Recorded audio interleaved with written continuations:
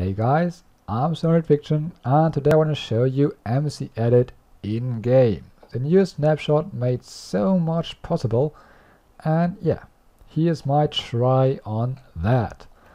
Let's start with calling our menu. There it is. And now you can see we have different options. We have brush, clone, not implemented yet, and schematics. Let's start with the brush function. So if you call this one up, you can see eraser, brush color, and brush sizes. So first of all, let's start with brush color. We have redstone block, spruce wood, grass, glass, and a custom one. Let's say first of all redstone block. So which size? Start with 1. So let's start and shoot one over there. I think most of you have seen this already, so that you can use arrows to place blocks. Let's get over to size 2. Size 2 is basically a 3x3 one, and size 3 is 5x5. And yeah, you can now just change to spruce wood and place a spruce wood 5x5 block over there, and let's do a glass one over there. So works perfectly fine, and you can also remove them. We have eraser. Let's say air size 3. That is basically the same size, so if you hit exactly the middle, you can remove the whole block. If you, I don't know, shoot it right there, it will move a corner like that. You can get towers, or I don't know. That is up to you. For the smaller ones, you can use size 2, and that is a 3x3.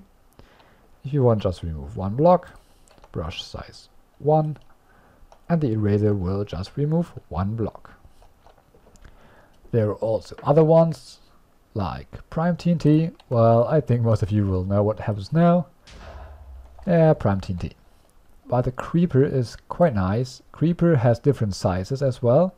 So creeper size 1 is just a small explosion, quite precise. Then we have size 2, it's a little bit less than prime TNT. So can you see right there? Let's compare that to primed TNT. So yeah, I don't know. If you do that against blocks, it's a little bit less. So size creeper size 3, well, that is a tool for this maximum destroying. It's a radius of 10 creeper, so you can do, I don't know, canyons or stuff like that, or destroy a lot of landscape. And yeah, so let's get to the last one over here. It's custom. If you click on that one, there's no size because it's custom. You can change it whatever you want, and in my case I have a custom brush that looks like that. Yeah, I don't know, I just had fun. Now you can shoot up there and, I don't know, build me a little tower building thingy like that. I don't know, but yeah, it's saved over there. Here is a 7x7 cube, and inside this cube you can build whatever you want, and if you shoot an arrow it will appear. So let's change this one a little bit so you can see that it's really whatever is inside here. Let's do that, shoot an arrow over there, and there it is. And it's not just only to 1, it's used the clone command, so you can also place in here, I don't know, redstone blocks, or in the middle a chest. Let's see, where's the chest? A chest with some blocks inside, and if you then shoot over there, it will appear with the chest, and you can look inside with all the blocks. So you can use this for, I don't know, if you want to build a giant village and some of the houses can look the same, build a little house right there and you can shoot around and have buildings pop up where you want. Alright, so that's so far for the clone command, the brush command. Let's call up our menu again and get over to the next one. Let's do the schematics first. So click on those. And you get save and load. So first of all, let's load a schematic. I have some of them pre-made. Let's load plot 1 first. This is my plot 1. You can see that down there. Plot 1 is for me a 5x5 cube schematic. And this is inside. Let's modify this one a little bit. Yeah, not that way. Let's use our brush system for that. Redstone block, size 2. Inside there. So now it's filled with redstone blocks. And now we want to save it again on that plot and overwrite the old one. We can do that. Just to stay in the northwest corner. So that's basically your arrow. If that is the on your blocks like this, then you're on the right side. Now you can say plot save plot 1. Click on here, and this will be saved down there. So if we call this one again, say load plot 1, you can see it's now our new saved one. Just add that block back in, and there it is. I have different sized plots. I have another one like this giant one right there. I can call that one. Let's fly a little bit out to here. That plot is a 20 by 10 by 20. Load plot 1, 2, 3 is plot 4. Load plot 4. And there it is. With all the interior and stuff like that. And you can do the same. You can just modify it the way you want. I don't know, it's like placing a fence like that. Then you say, yeah, I think that looks better. Just save it back into your schematic. Save plot 4 like that.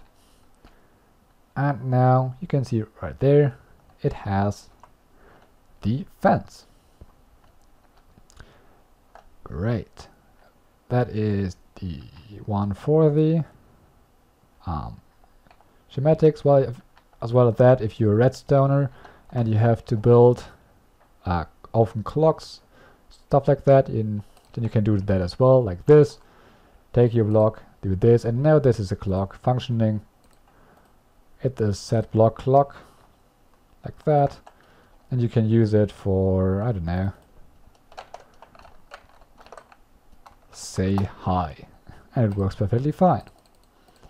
So it's not just for people that want to use stuff for building maps. You can also use it as a redstoner for quick access to stuff that you don't want to build each time again.